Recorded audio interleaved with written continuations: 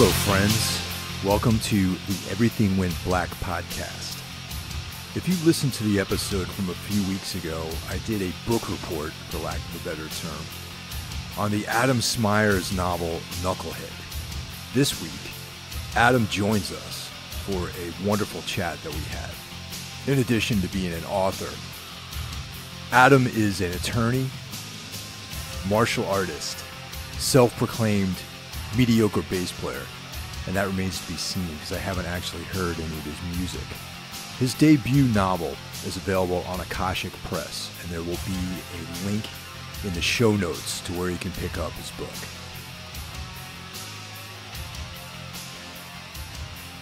Knucklehead, that's your debut novel, and I read it a few episodes ago. I delivered a brief, let's say, book report / review on this. I'm going to call it a novel. Yet it seems that there is a component to this book which may or may not be autobiographical, and that's what I kind of want to get to straight off. Straight off, I love it because I usually just leave it at like novel with the air quotes. Yeah. But yeah, let's get into it. I'm just going to pick a number. I'm going to call it 70% autobiographical. Okay. Yeah. And if you haven't listened to the previous episode about the book, I urge you to check that out prior to this discussion that we're about to have, because the book, though very interesting, might not be for everybody. And but actually, I'm going to say that it could be for everybody, because I think there is a little bit that most people can relate to, especially if you're a young man, you're trying to find your way in the world, and you're confused, and there's elements of chaos that you might feel are actively against you, and you're given a multitude of decisions to make, and the challenge is to figure out which is the correct choice in life. And I feel like that's kind of like, in a very qualitative way, that's kind of what I got out of the book. You know what I mean? That is so well said. I mean, my take, my personal view of young adulthood is, the lesson that not everything that we can do is something that we should do, right? I mean, there was a time when I wasn't allowed to leave the fucking house. Yeah. And then, you get to go to school and back. But then at some point, just a few years after that, you got money. Nobody's looking for you. You're having sex. You're going out. You're doing whatever. And for me, the 20s were a time to say, okay, look, I'm allowed to cross the street now, but should I cross the street? And then pick up some of those sensibilities, because the world's bigger than any one of us, and we have to pace ourselves, Exactly. And the setting of the book is the 1990s. And, there's quite a few younger listeners that might have maybe been born in the 90s or have been very young to experience that. And the 90s have almost the same aura that possibly the 1950s had for me and you, being that you and I are, I think, roughly in the same age group, early 50s, late 40s, that kind of thing. Yeah. And yeah. So the character, Marcus, sort of hearkening back to the work of, say, John Fonte, Charles Bukowski, and even Hemingway, there is the idea that character is kind of an aggregate of personal experiences and viewpoints, and you confirmed that 70% of the story is autobiographical.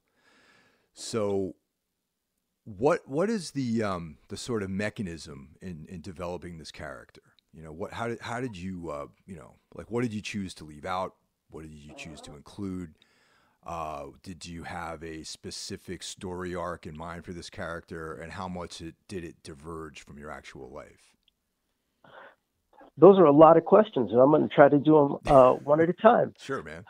I would say, if I had, in very general terms, with lots of exceptions, for me, Marcus, my protagonist, is me with less impulse control.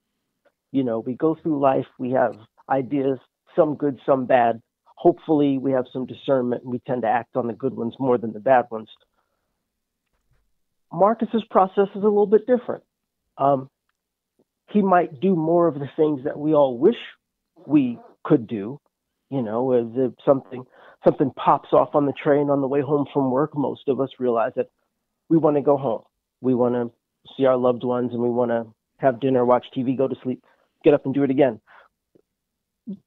Some people might feel like whatever's happening in that moment is what they're doing, and whatever they thought they were on their way to do is now on the back burner. Some people have time for things, you know. Marcus has time for things that maybe some of us don't, and that's good to write about. It's not so good to live necessarily, but it's good to write about. It's kind of the best of both worlds because you get to feel it without having Lawrence. Yeah, that's an interesting. Actually, there's a similar aside I have to this story because our common friend Eugene Robinson, the editor at large over at Ozzy.com, on Facebook a few years ago, he put out this post asking for stories like that were true. Okay, so I wrote up a story, sent it to him, and his response was like, "Yeah, this is great, you know, but where's the ending?" And I'm thinking to myself, I'm like, well, there really is no ending. That was kind of the story. It had all exposition, but there was really no climax or conclusion to the story. And I thought at that moment that I'm like, this is the difference between actually writing a true biographical work and developing a work of fiction that is drawn from personal experiences. And then you assign another name to this person and they can live out what your possible outcome to this setting might have been. And that sort of method of fiction I always find very compelling, and I'm assuming that's something you enjoy as well. There was definitely a phase in the writing process, and writing this book took several years, but there was definitely a couple of years in the middle where someone would read something and say, "That's not believable," and I'm sitting there thinking, "But it happened." And that's the difference. It absolutely is that the way life plays out, fortunately, often doesn't play out in the same way fiction does. It's maybe not as interesting. It's maybe not as clear cut. And so for me, fiction isn't completely a way to accurately memorialize reality as to take reality, put it in a different form, put that in your head, and create the reality there. It's almost like Star Trek, like when you beam somebody over, like you take the reality and you turn it into molecules, put the molecules in the reader's head, and it turns back into Spock. And because if you try to do it too accurately, then it's journalism, and then it's a memoir, and yeah. I didn't want to go there. And in some ways, I find nonfiction limiting because what I'm going for is an emotional essence. I'm not a journalist. I'm not going for reporting. I'm trying to have the reader feel something. What I like is when someone, and this is what your earlier episode, earlier podcast book review was for me. My favorite conversation with the reader isn't so much when they tell me what they liked about what they read in the book as the own life experiences in their past that the book took them back to.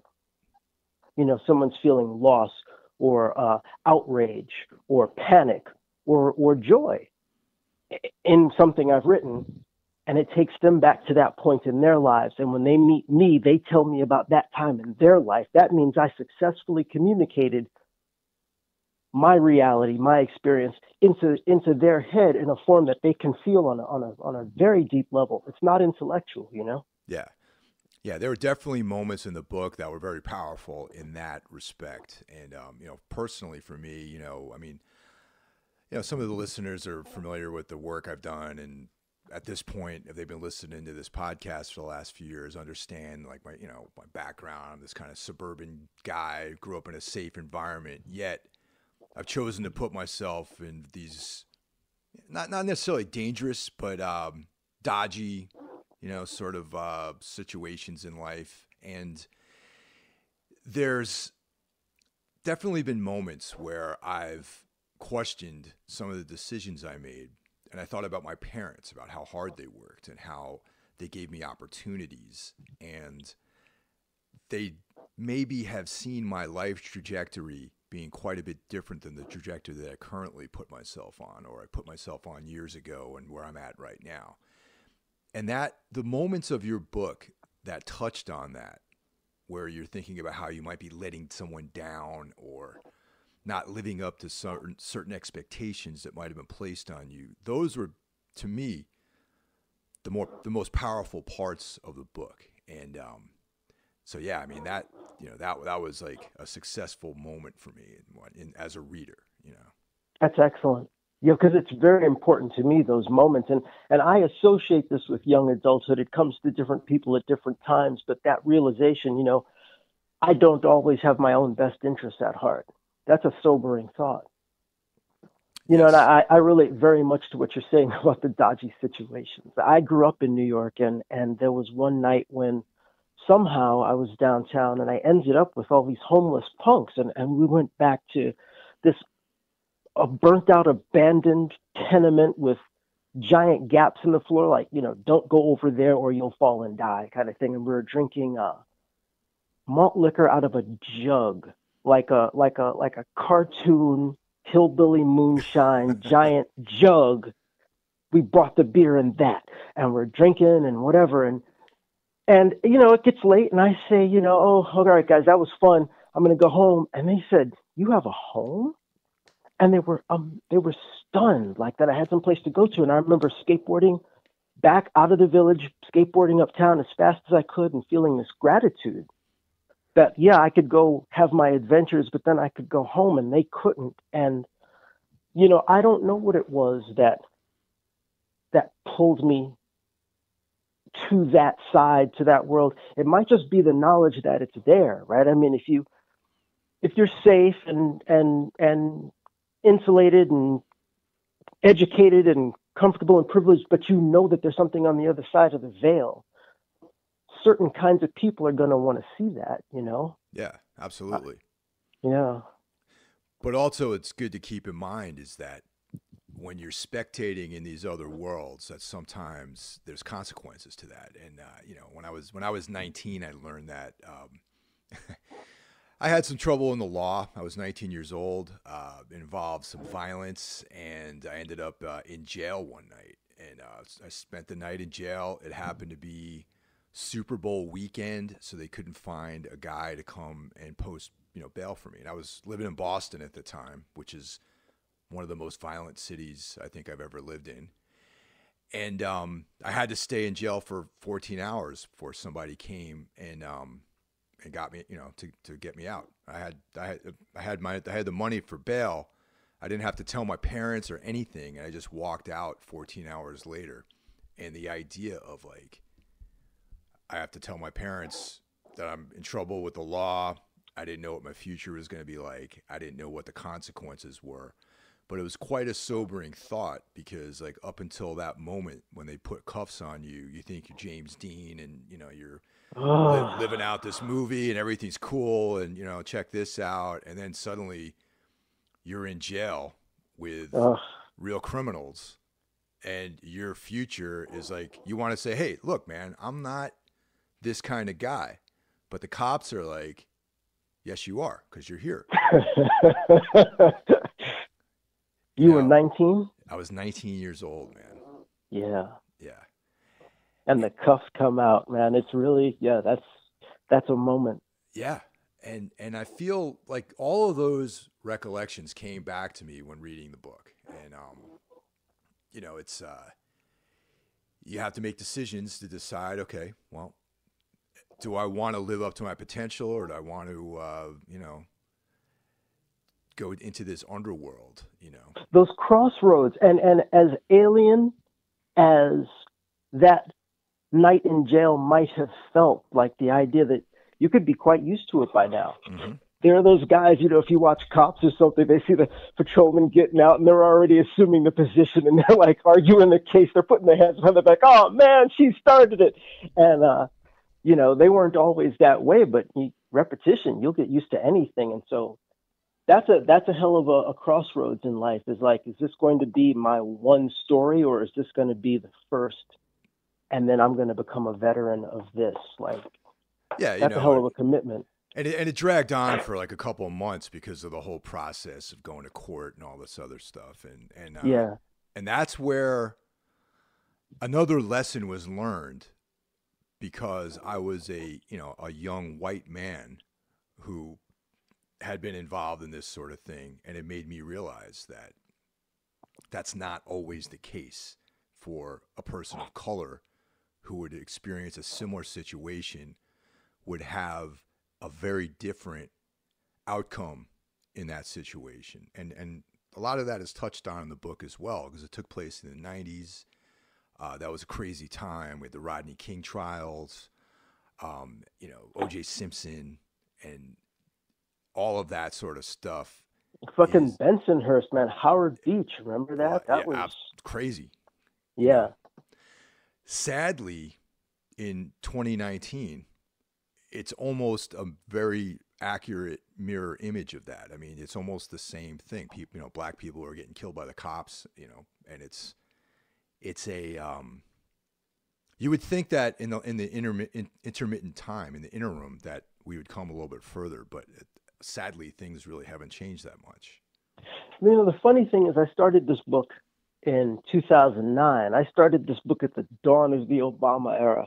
It did not occur to me that the period I was chronicling or describing would almost completely come back. Like, there are militias, and I'm going to L7 concerts. Like, what year is it? Yeah.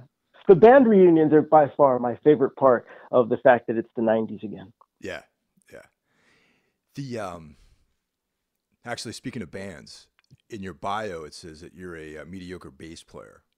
So, do you care to expand on that? Well, yeah, I love the bass. I'm definitely a bass player at heart. It's funny. Once I picked up the instrument, I realized I flashed back on every stereo I'd ever had with the bass knob dialed. But I know my limitations. There are some monster players out there, and I'm solid. People like playing with me, but I'm not the shred guy. I'm not the slap monster. I just like to get in there and make the whole song sound better, Have you done, So played in bands? I've been in a bunch of bands, just weekend warrior shit, but I'm usually in a band for the last, 20 or so years. I was a rapper in the 90s. Really? That was some of the real life version that didn't make it into the book. Yeah, I was doing political rap over hard rock back before that was a thing, like at the dawn of the Rage Against the Machine era. They were doing their thing, and we didn't even know about them doing our thing up here in the Bay Area. And we had a nice local following. I think in hindsight, we were pretty successful. I think at the time, it was kind of what we were talking about. I had that young man dissatisfaction, ambition thing, and I was pushing and pushing. But, we were playing The Hate and The Mission regularly, and we cut a little CD, and it was in some ways it's kind of like Knucklehead set to music, because it's more contemporaneous, because I was writing the stuff at the time, but it was just trying to capture the madness of that time. It's funny, people like to say, oh, nothing happened in the 90s because 9/11 kind of reset the clock for everybody, but 90s were, in Tricky's words, pre-millennium tension. Yeah, man. Tricky. I actually I met Tricky. What? Maybe like 10 years ago, I think. The band I was playing in, we were playing South by Southwest. We were on tour, and we were part of a bigger tour package. And the package actually went to do South by in Austin. And when you're there for a few days, you end up doing all these like different showcases and everything. And sometimes they combine tours. And so this tour I was on ended up being packaged at this gigantic venue outside of Austin with Tricky as the headliner. So it was, kind of like heavy rock bands and then Tricky. And I remember pulling up in the van, and I heard this like intense sound coming out of their sound check. And it was like bass that you've could only be manufactured by a machine. You know what I'm trying to say? Like it was like samples and live drums and bass and, you know, backup singers and all this stuff. And I see Tricky outside, like shadow boxing and stuff, you know, and I'm like, man, that's fucking Tricky from Massive Attack, you know, and it was pretty awesome. And the show was great. He checked out our band. He hung out with our drummer. Unfortunately, I was doing the business end of things, and I couldn't really do a lot of hanging out that night. And he totally crushed his set, man. And I've always been a huge fan. I love Massive Attack, and I think Tricky's like an incredible performer, man. He was largely the soundtrack of that time for me. Trip hop happened just at the right time for my sensibilities. I was right there. And I'm so glad he's still around, because that sound, man, some good shit came out of the 90s. You ever share a bill with Girls Against Boys? I never have. I've seen them play about, it's got to be like 15 times though, man, because they were always touring throughout the 90s, and then they were always on tours with bands that I wanted to see. Like I saw them with Helmet, I saw them with the Jesus Lizard, I saw them with a bunch of, and I thought they were interesting, man, because they had the two bass players. And being a bass player, I'm sure you appreciated that. They kind of took this like post-punk thing and made it like abrasive, and they had a lot of different elements in their music. You know, one of the bass players is my publisher.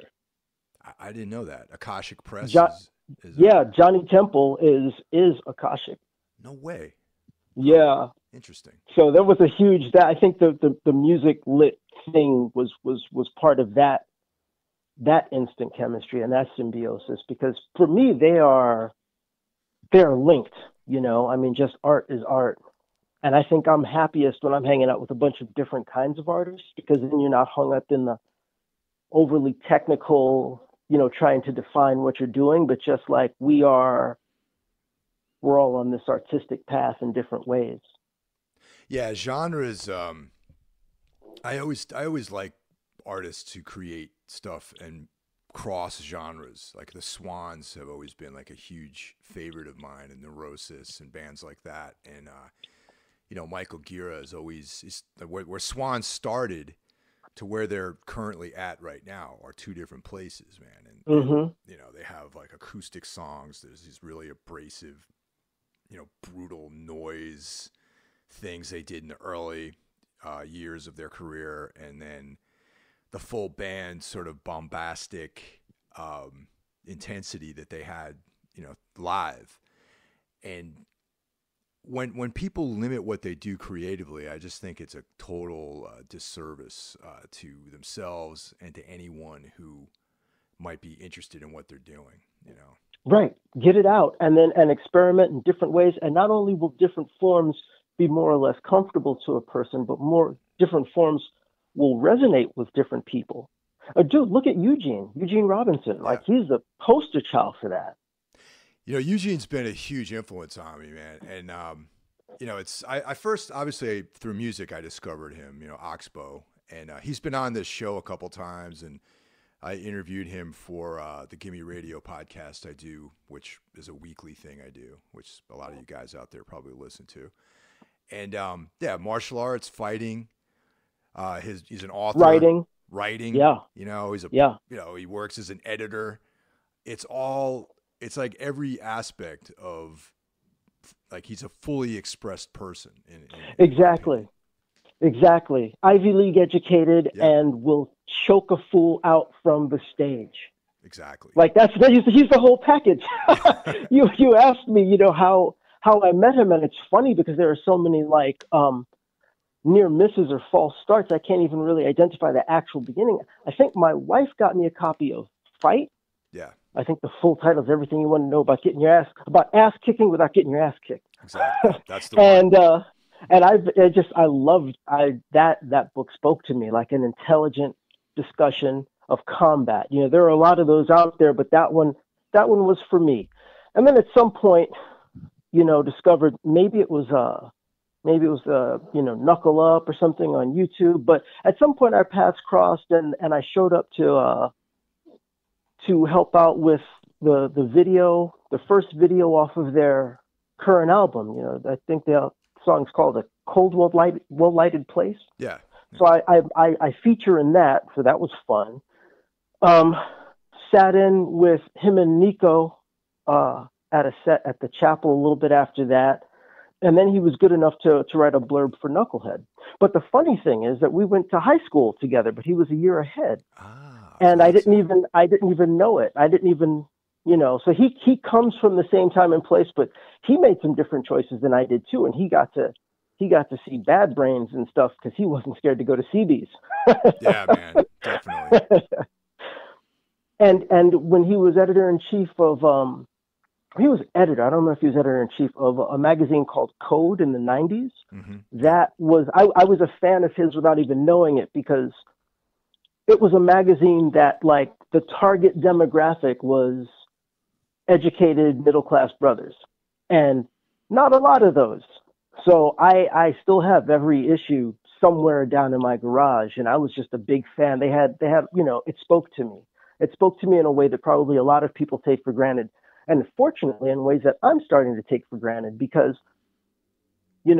my book came out at a time when it's not in a vacuum. There are all these other works coming out. I'm part of it. Knucklehead is part of a literary tradition that goes back to Baldwin and Wright and Gaines and beyond that. But right now, in something of a golden age with Blackish and all of the heavy books coming out, heavy being one of them, movies, TV, literature, Black voices are becoming more diverse and getting more airtime. And I think we're supporting each other, and it's a beautiful thing. And I'm super psyched to be a part of it.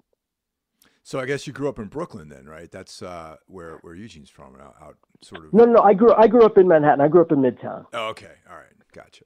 All right. Yeah.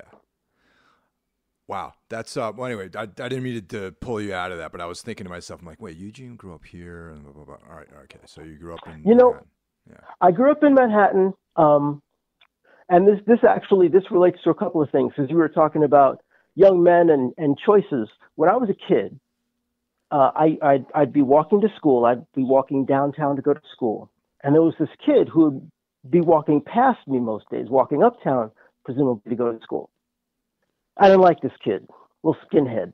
I don't know, what were we, 13 or some shit. Didn't like this kid, didn't know him, had never talked to him. But we would eyeball each other, man. Like, most days as we passed each other on the street, we'd mad dog each other a little bit. And I was kind of thinking it's only a matter of time until we just throw our books down and just settle it without a word, because that's how it is, right? Yep. So I had this friend who I played Dungeons and Dragons with, and named Cal. One day I go to Cal's house, and he's like, "Oh, hey, there's another buddy here to play D&D with us. This is my friend, and it's the kid. It's the kid I don't like." Oh, wow. and he says, "Oh, this is great, man. It's great to meet you. Me and this guy, we didn't like each other. It was only a matter of time until we just threw our books down and just had it out right in the street."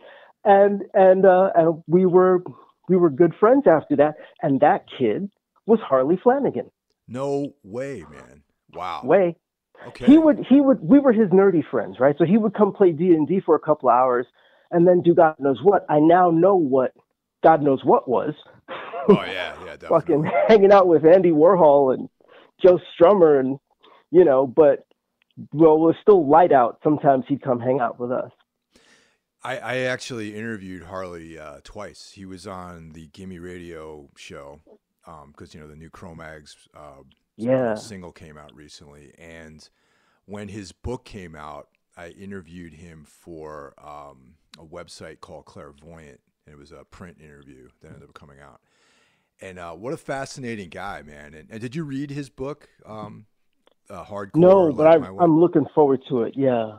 It's great. Even if, you obviously grew up in New York. It seems like you're, I didn't confirm this with you, but are you you mentioned the Bad Brains, but are you in general a fan of that era of music, of hardcore? My tastes are varied and they don't go deep, but yeah. Yeah, I mean, I got to be honest. I'm not a big New York hardcore fan, but I like certain bands and I like the Cro-Mags. Right, exactly. And The Bad Brains, though hailing from DC originally, are the sort of adopted New York hardcore, luminaries, I guess. But Right. that book, though, that the hardcore book that Harley wrote, is a great story. Has a straight up biography, but also gives a travelogue of like the early days of New York City, and not specifically just about hardcore music. It just talks about living in New York, and especially you being a native of this city, when you come back here, you see how things have changed and all this stuff, and that's chronicled very very very well in Harley's book, and it exists as a document of that time, I think, as well as a biography of a guy who is someone that can be credited for architecting a whole style of music, really.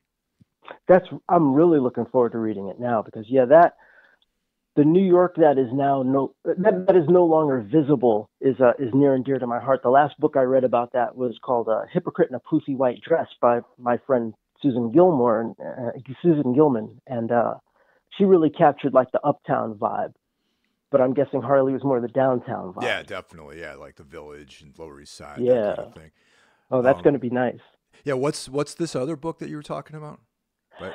Hypocrite in a Poofy White Dress. It's about a girl who grows up on the Upper West Side before it was the Upper West Side. Okay.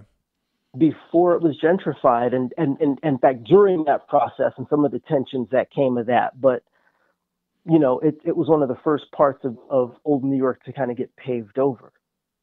It's funny because living there, it's got to be different for you. I go back a few times a year, and I see the changes, or I don't see the changes, because for years I was kind of in denial. And when I go home, I would just superimpose my memories on top of what my eyes were seeing. And there was a specific corner I called the 7-Eleven, decades after there stopped being a 7-Eleven there. God, who knows what they sell? They sell mustard sandwiches there. I don't know what they sell there, but it was the 7-Eleven. And slowly, I've been letting in the new reality. The funniest part is when, I'm outside and there's an outdoor table full of kind of precious-looking young people, and they're sitting at the outdoor table eyeballing me, and I can remember watching a guy take a shit right on that corner. Yeah. Yeah, those are the kinds of things that people would be completely blown away by, those details. Yeah, we should have just like little plaques, a guy was stabbed right here. But I'm that guy now. I'm like, oh, that's great. I remember I got a gun pulled on me there. Oh, I miss New York. But there's got to be a sweet spot. There's got to be a balance between, Escape from New York and Disneyland. There's got to be. And I heard that in that process, there was a sweet spot sometime. I left in the early 90s, but apparently maybe late 90s, it had enough grit to be interesting, but you wouldn't necessarily get stuck with a dirty hypodermic needle either. Yeah, I think you're right about that, because I definitely don't want to be living in the environment that Travis Bickle lived in either. But also, I don't want to be living in the environment that I'm currently living in, where everything is a facsimile of something else, really. I mean, it's like living in Westworld, or there's like virtual reality right now, where people come to live here that have been sold this image of what New York is, and what New York becomes reflects this image. So it's like this weird circular momentum that happens here, and I just don't really enjoy it, anymore. I mean, I would like to move away at some point again, because I've left the city many times and returned for reasons like I can't make money anywhere else, that kind of thing. Yes. But yeah, it's a very very strange environment right now, and you just encapsulated it perfectly, and it gave it a name for me, because now I'm thinking of it as New York Land. New York Land. Yeah. it was New York, and now it's just an attraction. Yeah. And places like the Lower East Side, like there, or the East Village and things like that. Like there was a bookstore called See Here, which I don't know if that was something that was on your radar, but it was on East 7th Street, maybe East 9th Street. And it was this bookstore that you can go in there, and these very liberal people owned it, and you can find any kind of literature you wanted there. It was like, you know, from maximum rock and roll to the extreme right-wing political magazines, pornography, you know, underground comics, the Feral House catalog, you know, that all of those books were sold there. And it existed without sort of promoting any particular viewpoint. You know what I mean? And it was just That's this amazing. like free source for people to come in and decide what they wanted, you know, what they wanted to explore. Wow. And I felt like that in a lot of ways, like that store ended up getting priced out of the neighborhood and just disappearing. And, you know, who knows what happened to the people that ran it. But that could never exist anymore in this city. You know what I mean? For financial reasons. And also I just think people are afraid of that type of freedom of thought, you know, because that idea of being an outsider has been marketed. It's been like monetized in some ways because everyone wants to be an outsider now. Everyone wants to have like their unique thing that they're involved with, yet they still want to remain within a box, you know? And I think that's one of the places where New York City kind of fails these days. You know, it's like there really isn't. There's this very regimented thing that goes on here. And a lot of it has to do with financial, you know, status. And if you're, you know, you can't really live in New York and be poor, you know, so you got to hustle all the time. Yeah, my friends are all that, you know, when I'm there, I'm on vacation, but I think it's different making it work there. I mean, you raised an interesting question when I was listening to you just now. I was thinking, are there even really still subcultures anymore like there used to be, where people were like legit on the outside? I don't feel like there is. I mean, so many things that used to like earmark you as being part of a subculture have been co-opted by advertising, you know, like graffiti, skateboarding, you know, hip hop culture, like even the dance culture, like the rave culture, all that stuff has been co-opted and, you know, monetized somehow. So, it was very interesting, that period when just regular guys were walking around dressed like hardcore skins. yeah, totally. Very interesting period. That's a look that I can never really get down with, man. For me, as like it just seemed too much like a uniform. You know what I mean? Like the Doc Martens, the flight jacket, the shaved head, the whole trip with the suspenders and all that. I just like it. Whenever there's like a group identity, is when I start checking out. You know what I mean? Like yes. When there's like a uniform, it implies that there's like a uniform thought pattern that goes on within that sort of thing. And that's when I start getting suspicious about stuff, you know? Yeah, I can relate to that.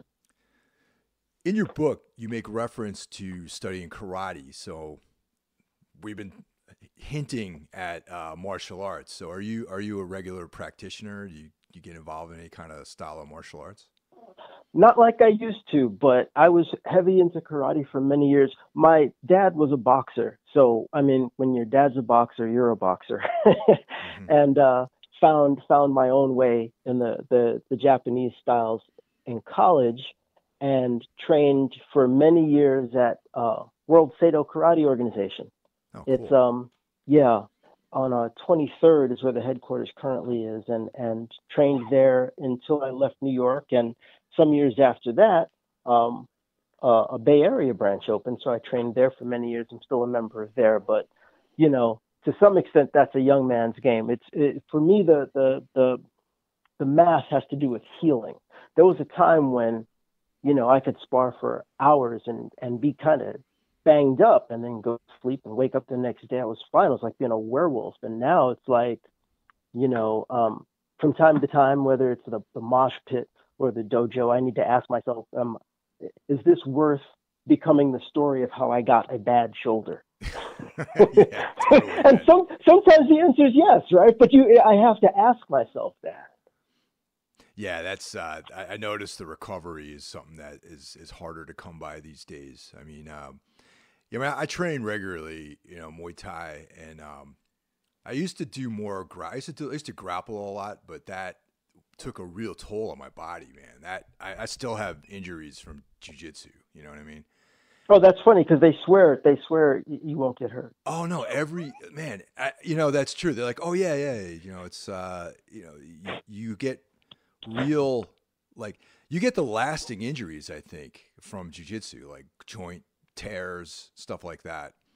Unless you're like fighting, like straight up, like doing pro kickboxing fights where you're risking head trauma. I feel like most of the injuries you're going to get from Muay Thai are like soft tissue damage. You know what I mean? Like you're going to get like Hmm. bruised up and, you know, little aches and pains. But, you know, you're not really getting blasted in the face too many times, like unless you're actively competing, you know?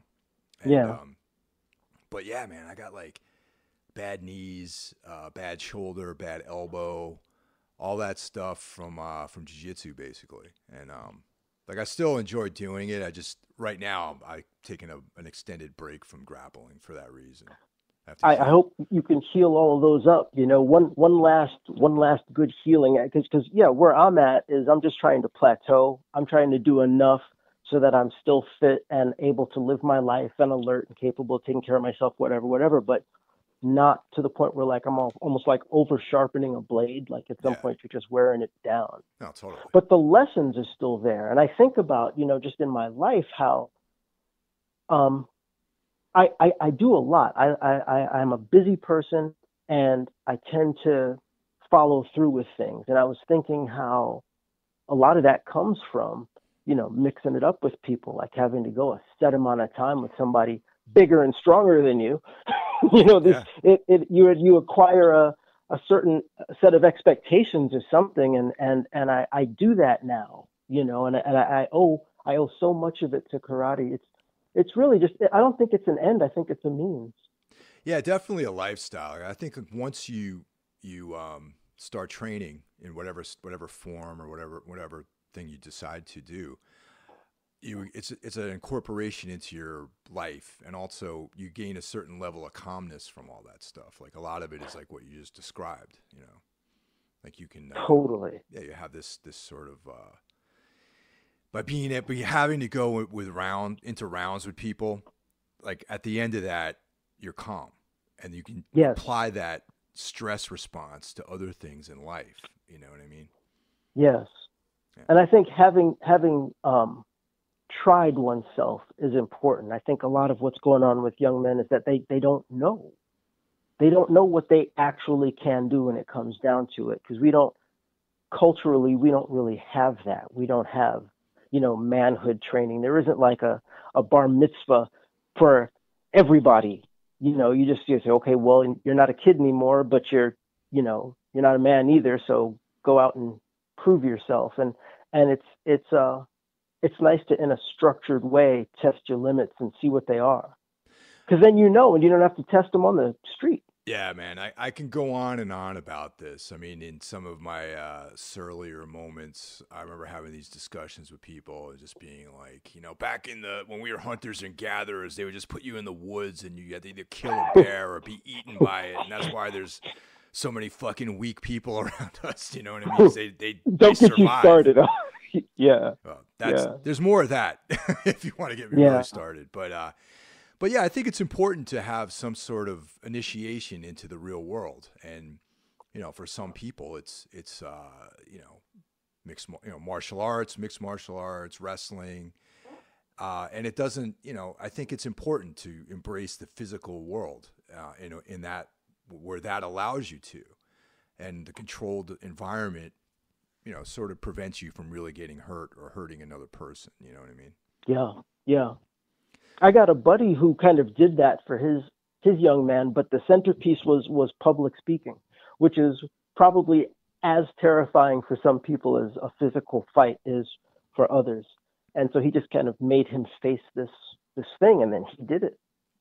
Yeah, that's something that's really tough to do, man. To get in front of a group of people and speak with their Yeah. eyes are upon you, and doing it in this setting where you're talking into a microphone and you're comfortable, and I got like a cup of coffee here, I'm wearing flip flops, and everything is like nice and mellow.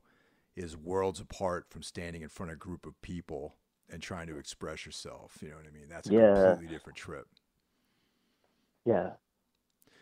The section of your book where you talk about the ministry show, was that true, or was that an aggregate of several different shows? I love ministry. I've been to a couple of shows. That was mainly a zombie show. That was mainly a Rob Zombie show, but for the time period that was supposed to be happening in, it didn't work. Interesting. So yeah, I've enjoyed some ministry shows. I lost my fucking mind at a Rob Zombie show at the Fillmore. Yeah, they Rob Zombie and White Zombie in general, I think that's another guy who has started in one place and has continually changed over the years.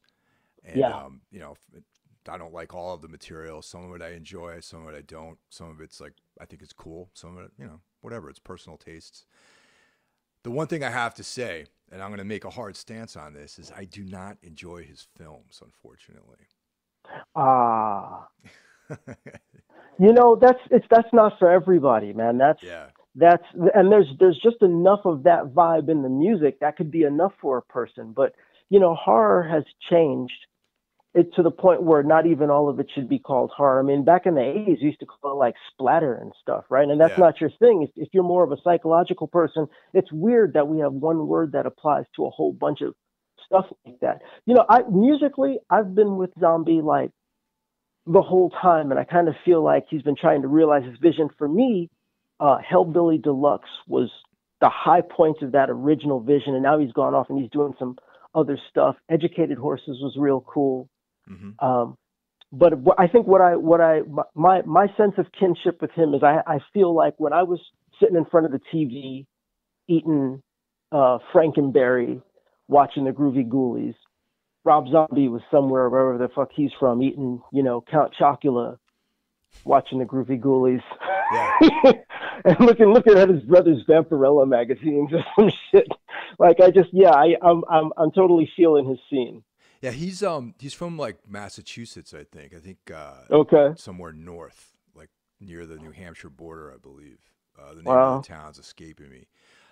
The thing about his films, I think that he's a really interesting director. I think that his writing is something I'm not necessarily fond of, but I think he can make a really cool looking movie with a lot of good set pieces in it and stuff like that. Yeah. Well, I mean, House of a Thousand Corpses did not disappoint. I was thinking, I really do think I've seen literally 1,000 corpses. So, so kudos to you, Mr. Zombie. Yeah. The question I have for you now is, why writing? I mean, you have a career, you have another career, which runs, you know, you use that to pay the bills. Yeah. What motivated you to get into writing? I've been writing like my whole life. I have a short story that I wrote when I was really little, and it was supposed to kind of be like horror. It was about like witches doing some sort of ritual on a rooftop, and a little boy like discovers them and they murder him, and then the epilogue is, we found this story lying next to the dead body of this brave little boy. Like it was like some sort of weird meta, like, you know, and the grade I got was A+, see me, because I think, you know, little kids are writing about, I think I triggered some mandatory reporting requirements. So I've always, that's, you know, and I've just been writing steadily to no one in particular. And I wrote a short story that I was pleased with. And I showed it to some people, and a lot of the feedback, most of the feedback I got was, that's a great story. Maybe you could make the protagonist not a black woman because it's too distracting. So my wife found a group called Vona Voices. It's the Vona workshops for writers of color. It was this annual week-long retreat.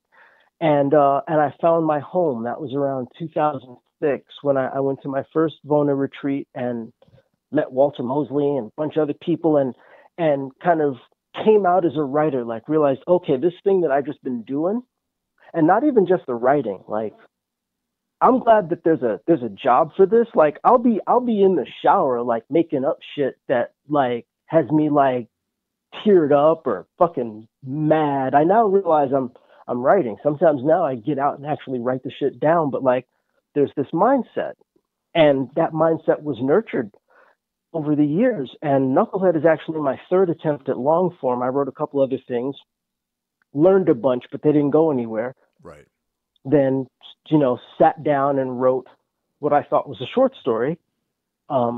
Pretty cool. Later on, I wrote another short story and then realized they were part of the same arc, and just kept writing and kept writing and kept writing, like I said, for years.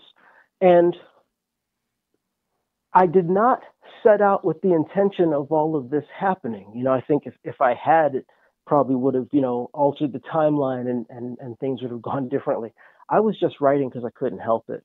And it's the reason I can think of for writing, because writing is not super fun all the time. Like getting it out is fun, but then the next 80% of the process where you're trying to like make it better, that part can suck. Yeah, and if you have a day job, and if you have a day job like me, it's happening early in the morning or it's happening late at night. And, there are lots of other ways I could have wasted that time, but I'm glad that something came of this. The scariest thing was putting the book out there, knowing that it represented me and the best that I could do, and not knowing what kind of reception it would get. The only thing I can liken it to is taking the bar exam. Is that people go to law school and college and they got debts, but then there's this one test, and if you don't pass it, it's like none of the other stuff ever happened. And it did happen. And if I had written the book and if it hadn't been well received, I would have still written the book. But the idea that you can read this book and it opens up these, thoughts you're having about your own life. And we're talking about like that amazes me, because everyone's so different. We're all trapped in these little shells. We all have completely different experiences, different perceptions.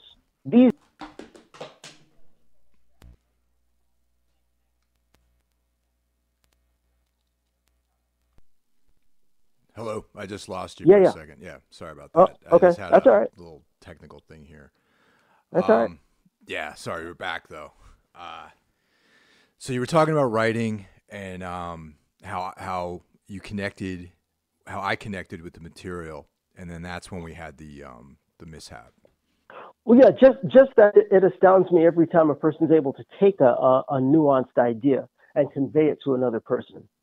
We have a hard time with crude ideas, but and that's why it takes years and years to get something in a way that other people can appreciate. It's a miraculous process to me. Art, not just writing, but all art. Yeah. You listen to a song and feel a certain way, and other people feel the same way. That's crazy. Do you have like a regularly scheduled time in which you work, like for your writing? Is it a daily thing? Is it a weekly thing? Do you have a certain amount of hours a week you want to put in, or what's the basic process? It depends on where I am with a given project. Like right now, where I'm revising stuff, I kind of do it when I feel like it. When I'm deep into the production phase, when I'm trying to get the pages together, it'll be more structured, and it's usually first thing in the morning. I like having written kind of more than I like the actual writing. It's like dieting or something, right? So if I can walk around saying I wrote 2 pages today, then I like to reap those benefits as much of the day as possible. And also it's just when I have time, when I'm done with my day, I there's not as much there, right? So I like to get up early and get the good stuff out. I was quite disciplined by the time I finished Knucklehead, but I haven't always been. I'd say some really good advice that I got from Walter Mosley, in fact, when he was speaking to our group at Vona, was that one of the benefits of a regular scheduled time is that you start to condition your brain to go to that place faster. Because like I was saying before, it's not intellectual, right? I'm coming from a deep, deep place, and I'm trying to speak to someone else in a deep place, and you have to go there. It's like a trance is too strong a word, but it's not just regular walking around state of mind, and doing it regularly at the same time of the day. And I think Walter might do it 5 or 7 days a week at the exact same time. Is your brain starts to expect it. It's like, okay, we're going to get deep from 4 to 5.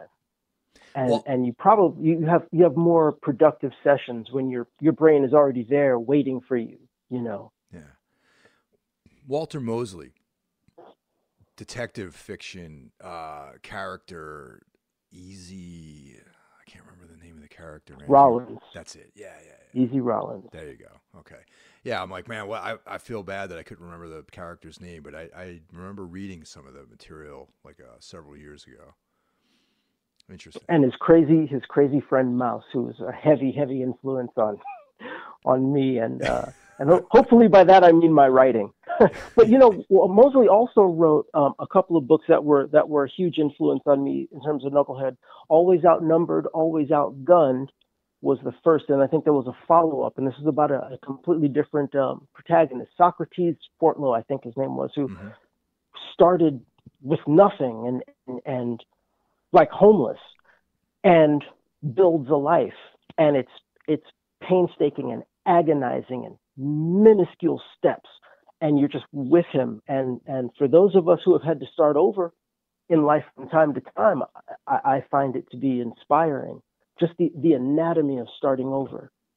Yeah, it's grueling, but it's also very inspiring. I should check that one out. What's it called again? Yeah, Always Outnumbered, Always Outgunned. Yeah, that one sounds interesting. It sounds like it's something that would fit into the kind of mindset I'm trying to create here. Definitely. Yeah. Now, do you have plans for another book or any more material that you're working on currently? Yes. It turns out I'm not completely in control of what comes out and when. So after Knucklehead, I wrote a collection of short stories that haven't really gone anywhere. I might return to them, but they're really out there. And a bunch of essays, which I generally don't, I just write them just to have them. This was around, 2016 when things were getting kind of wacky and I needed to collect my thoughts. Yeah.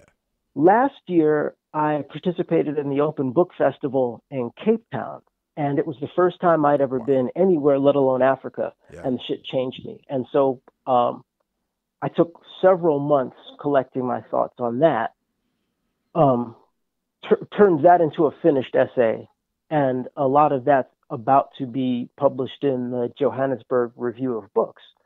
Wow. I've also written another short kind of experimental project that I don't even really want to get into, but it's not the sequel. It's not the Knucklehead sequel that I assumed would be my next project. And I definitely have at least one other, long form literary novel in me. I just can't decide whether it's a sequel or something closely related. Or another very relevant writer for me is Ernest J, and he has protagonists that sometimes there are subtle variations on each other. And I think that's very useful because then you're not necessarily stuck with, the history or choices of if I write a sequel to Knucklehead, it has to encompass all of the bad decisions that Marcus has already made. Maybe I want to start with a cleaner slate and deal with different issues. So I'm still getting my mind around that, but I am always writing something.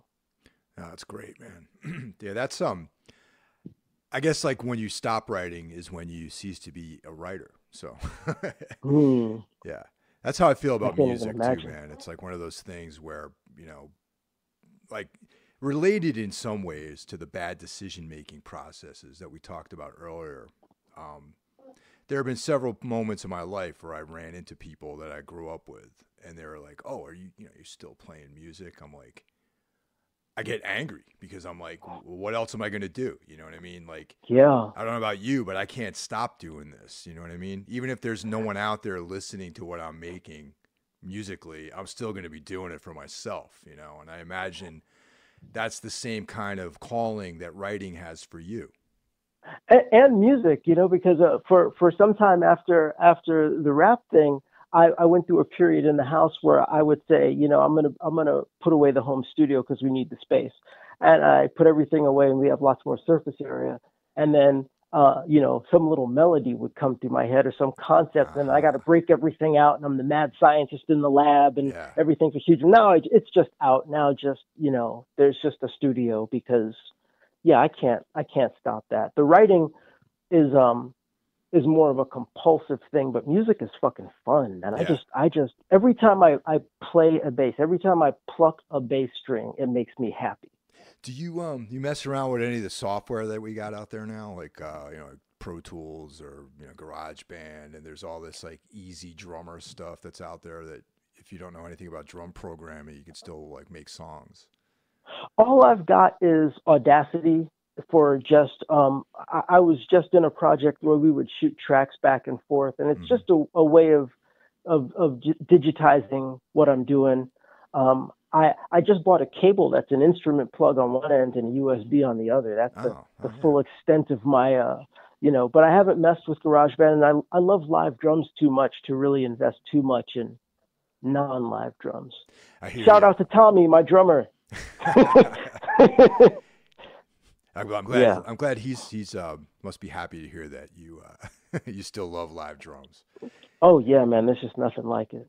Yeah, actually, I'm on the same boat, but writing material, demoing stuff. It's like for years people have been telling me about this thing called Easy Drummer, which I finally started using about 2 years ago, and it's mainly for songwriting. It's just if you want to make a demo, you can pull in like basic loops, like you got like a blast beat or like a double kick pattern or something, and it just helps you like actualize your ideas without having to just sit around with a click track going on the whole time, Oh yeah, no, I mean you're doing the real thing. Like you're doing the thing. I'm just fucking around. So yeah, I have a little drum machine that I'll play along to. Half the time, if I just kind of want to just improvise, I'll pull up a drum groove on YouTube and just play along with some rando. Yeah, that's cool. Which is also good experience because then you're playing with different drummers in a way. Yeah, totally.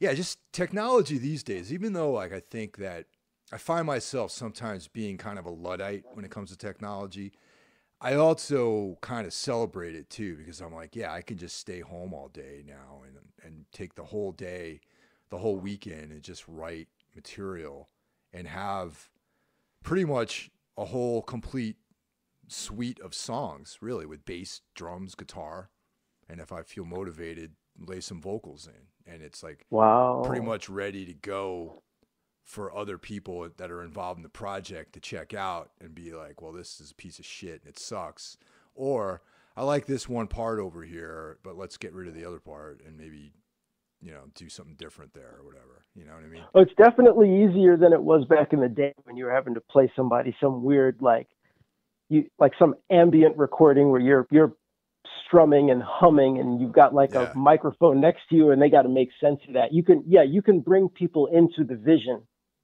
more easily just completely by yourself. Yeah, the funniest thing is I remember like years ago in the 90s when it was like the early days of a band that I was playing in, and I was like, man, we need something to capture these song ideas. So I went to this like, I don't even know the name of the department store, and I'm like, I need something to record with, I need a tape recorder. So I just bought like a boombox. That was literally, that was the system of choice back then, man, a boombox recording. You just hit play and record, and that's it. And then you had your ideas on a cassette tape, and then, you flip the side over and you record more stuff on the other side. Things have definitely improved in some ways. I can complain about how the storefronts have changed in New York all I want, but I wouldn't go back to cassettes and shitty recordings.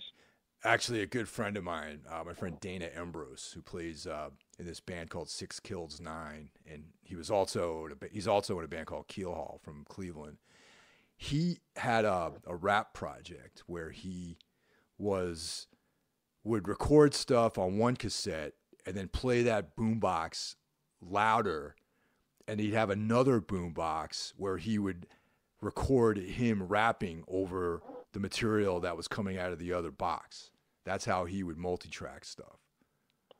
And he had to press play at the exact same moment, or? Well, he already had the music on one, right? Yeah. So, maybe there was some leader, I don't know what his process was exactly, but like, maybe there was a count off or something, and then he would press play and record on the other box. Ah, yes. Okay, so that's how he multi-tracked. Yeah, okay, so if he wanted to throw something else on there, he would need to go back to Boombox 1 and record. Yeah, there you go. The vocals and the beat, and then place. Oh, that's crazy. Hey, man, he made it work though. But it was like that's the kind of Stone Age tools that we had back in the day, man. And nowadays, it's like you buy a Mac computer and you have like unlimited tracks to record on with GarageBand or Audacity or whatever. It's pretty funny. I kind of get now why Radio Shack didn't make it, because that mindset, that was the, like, you go out and 2 p.m. because you need like the little doodad that connects the 8-inch mono plug to the 1/4-inch stereo plug, because you're using your stereo as a fucking guitar amp or some shit. But now you don't have to do that anymore. So what the fuck is Radio Shack supposed to do about that? Yeah. Actually, to go one step further with all this recording, man, there's the same company that makes this Easy Drummer it's called Tune Track, by the way. And this is not a advertisement for them. Just telling you guys what's out there. There's they have a whole suite of amp models too, where you can plug into a DI box, USB connection into your computer. You have like whatever, system you're using, Pro Tools, whatever, GarageBand, Audacity. And then you have a multitude of different types of amps you can play through. And it even goes down to the point of like how you want it, what kind of cabinet you want, what kind of amp, where you want the mic placed on it. And it actually sounds pretty good. Like I have made a bunch of demos using that stuff, but I haven't, I was going to ask you if it sounded good. I mean, people have been trying to do that for a while, but if you can go in dry, then you can experiment. Then you're not committed, right? Then you're like, I want to play through a cranked Marshall, or I want to play through an Orange, or That's pretty sweet. It sounds pretty good, and it's that's the world we live in these days, where you can just eventually we're all just going to be in these pods where we don't really we just our minds manipulate these things. Is that good or bad? I think that's bad. I mean, it might be bad for us. It might be good for the next thing that is going to be coming after us, but for humankind, I think it's bad. You got to experience the physical world in some way. Well, thank you very much, man. This is a great conversation we had. And in closing, are there links, or where can people go to purchase Knucklehead online? Can you find this in Barnes & Noble? Like, give us the whole rundown of all the places you can go and get the book. I would say wherever fine books are sold, man. I mean, I used to pop in on bookstores to see if they had it. Some had it, some didn't. It's available online. Amazon, of course, if you have other choices. The easiest way is probably to go straight to the Akashic website, Akashic Books, and search for my name and or Knucklehead.